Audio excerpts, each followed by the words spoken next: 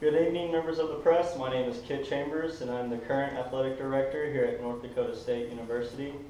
I would first like to apologize for the recent actions some of our student athletes as well as our coaches have taken in order for us to have this conversation tonight. Also, for any student athlete who was unable to receive a scholarship due to this athlete on trial not completing the requirements of their scholarship. I would also like to say sorry from North Dakota State for not allowing a more deserving student the chance to compete at the collegiate level. Earlier today, I received news that our top sprint recruit, Burt Macklin, was currently not maintaining their requirements as a scholarship athlete for the track and field team. They have not competed or scored any points for the track team this year, and under NCAA rule, that is one of the requirements to become a scholarship athlete is you must be able to score, compete, to be able to compete or score any points at the collegiate level. It is to my understanding that our coach, Chris Pratt, is the head football coach, and he is behind this and has mentored Burt and allowed him the opportunity to gain a scholarship with our track and field team due to the lack of football scholarships that were offered by North Dakota State this past season. In doing this, we have talked with our current track coach, Steve Townsend, about why he offered Burt this scholarship. And to my understanding, Burt was first brought on after posting impressive times in the 200 and 400 meter dash. And halfway through his senior season, we offered him a scholarship. And as of now, we're still going to honor this scholarship until further action is taken. As of now, I'd like to open up the floor to any questions. Tal. Who's at fault for this? Which coach, or is it the player? And what would the consequences be for that person?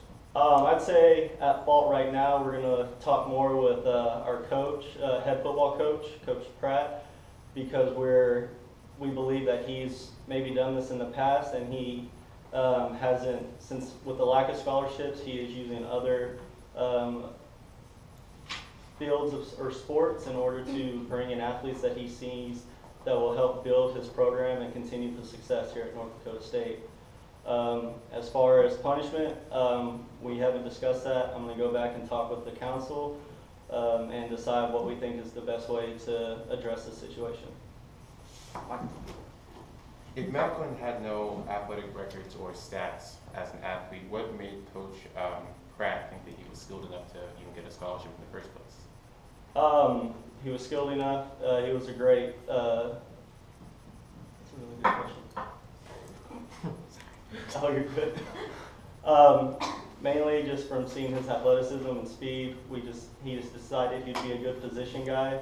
So there was no real way to actually give him a scholarship. He'd just be a role player and just kind of fill and get put into positions that he would help with the success of the team.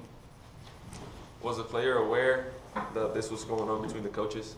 Burt was aware of this situation. This was he was told by Coach Pratt that he would be able to make the football team if he decided to walk on, and since he was not financially able to come to the college, that is why he was looking for a scholarship in a different athletic team. Kyle. How did you come across that information? We came across the information thanks to Coach Townsend. Since, like I said previously, Burt has yet to compete and or score any points for our team, and so that right there threw up a red flag. He was showing up at the practices but not competing.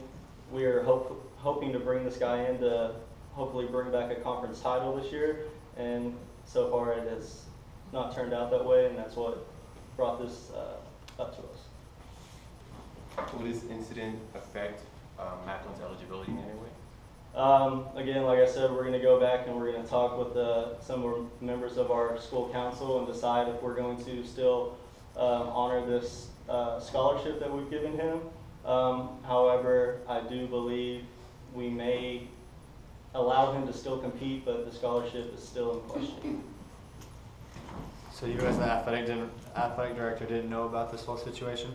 No, sir. I did not know about the situation until came across my desk this afternoon.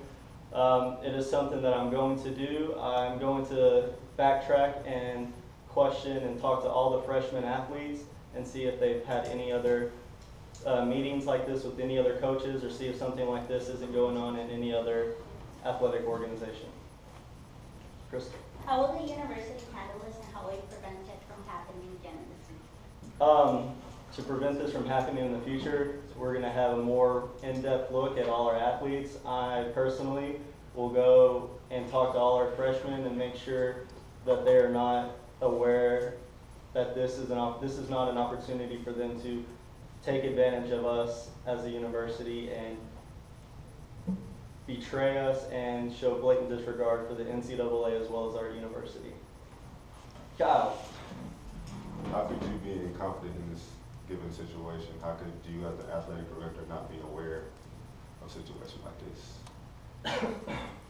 I was unaware of this situation. Again, like I said, I do take blame for that. It was my fault. I should have been more aware and more in touch with our athletics as a director, and I personally will work on that on my behalf. And I too will talk to the council and see if there's a punishment that I deserve for not being more aware of what's going on in our school and our athletic department.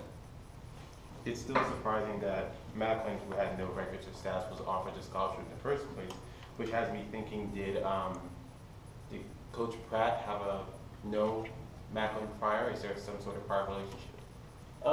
Coach Pratt, the only prior relationship he had with him was his junior and senior year, where he did have stats and records, and like I said, he was a position player, and so we had his stats on that. But what brought him to the track program was his impressive times in the 200 and 400, and that's what gave us enough confidence to offer him a scholarship and hope that he would maintain and keep up with the scholarship as well.